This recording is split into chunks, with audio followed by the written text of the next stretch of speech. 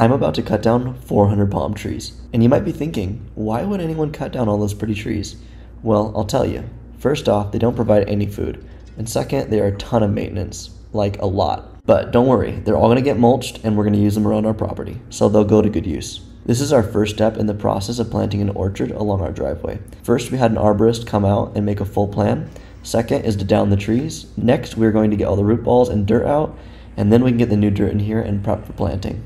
Subscribe if you want to follow along with the whole orchard project. There will be full-length videos coming out on our channel shortly, which will be more in-depth. Well, that's what our driveway looks like now with all those trees gone. Doesn't look like our neighborhood pig is a big fan.